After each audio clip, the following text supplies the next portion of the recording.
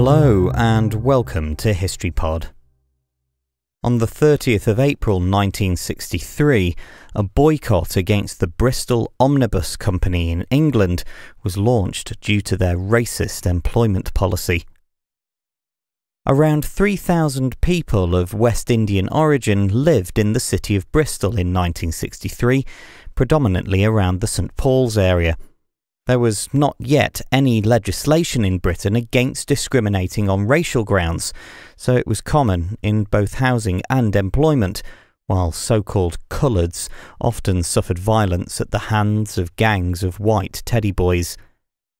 In 1955, the same year as the Montgomery Bus Boycott in Alabama, the Transport and General Workers Union, that represented bus drivers, had reportedly passed a resolution that coloured workers should not be employed.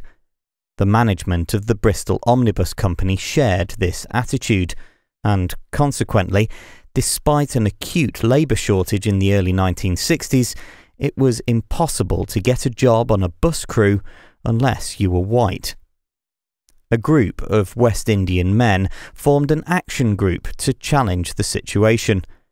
In April 1963, the London-accented Paul Stephenson telephoned the bus company and set up an interview for Guy Bailey, a young man of West Indian heritage. He was turned away from the interview because he was black, and at a press conference in his flat on the 29th of April, Stephenson called for people to boycott the bus company until the colour bar was abolished.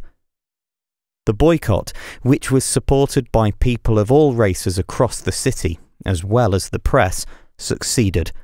On the 28th of August, the same day that Martin Luther King made his I Have a Dream speech, the company's management announced the end of its discriminatory employment policy.